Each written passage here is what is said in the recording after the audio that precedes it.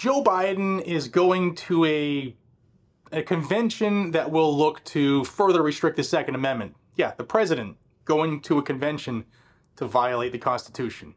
Before I jump into that, I want to thank the sponsor of the video, and that's the Sonoran Desert Institute.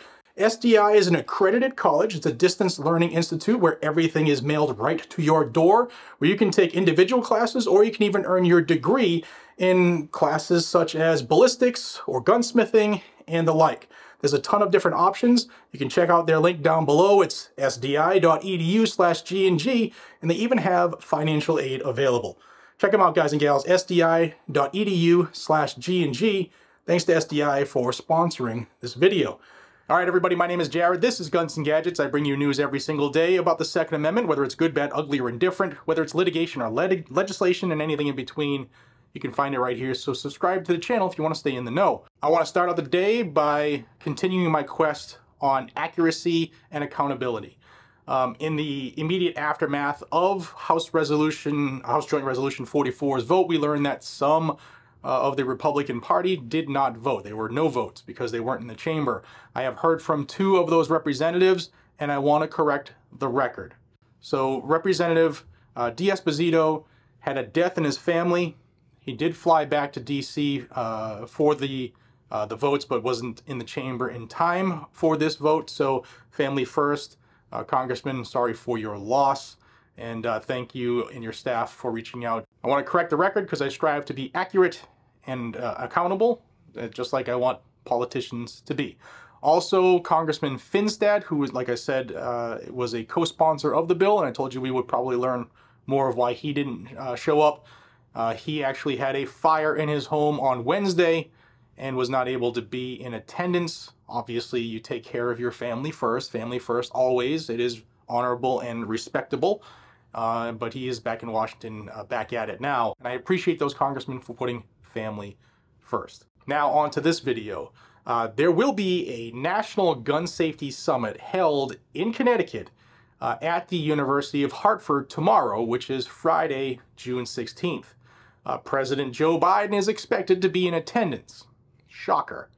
And joining Joe Biden will be Connecticut's anti-gun senators, Chris Murphy and Richard Blumenthal.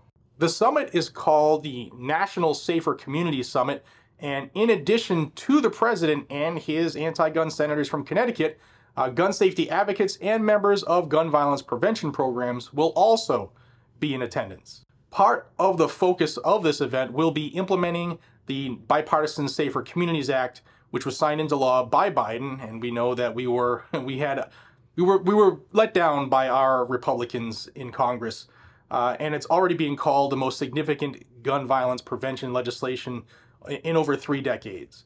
So think of it this way: taxpayer money is going toward Joe Biden attending an event that is focused upon infringing on our Second Amendment rights and violating the Constitution of the United States of America. Stop and think about that for a minute. I mean, what do you think the response would have been, say, if President Donald Trump had gone to a pro-gun summit with groups like Gun Owners of America, Firearms Policy Coalition, Second Amendment Foundation, and more? The list can keep going, but I'm sure it would not have been tolerated at all.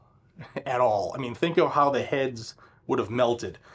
Folks, I bring this to your attention because I think it is imperative that we pay attention to what is coming down the road. We have a president that is hell-bent on deleting our right to keep and bear arms at all costs. Whether it be with legislation or by executive fiat, the Second Amendment has never been under attack like it has been under the Joe Biden administration. If you value our right to keep and bear arms, which keeps this country free from tyranny, by the way, then subscribe to Guns and Gadgets, and I will keep you in the loop. Whether it's litigation or legislation or anything in between, I'll bring you what's going on in the Second Amendment realm, no matter where it happens in this great country. It's just amazing to me to think how far we have come from what our founders intended. You now have a president, the leader of the country. I know there's issues about if he's a resident or a president, right? But you still have the leader of the free world who trips over everything.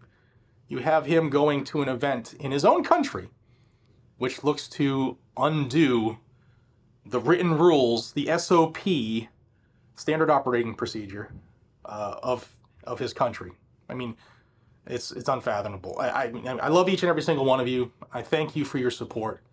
This bears watching, because you know that they are going to continue to push this old man to do more. They're never satisfied, the anti-gunners. They are never satisfied, and they're coming for more, which is why I will be here to tell you everything that they're doing so that we can stop it and meet it face to face.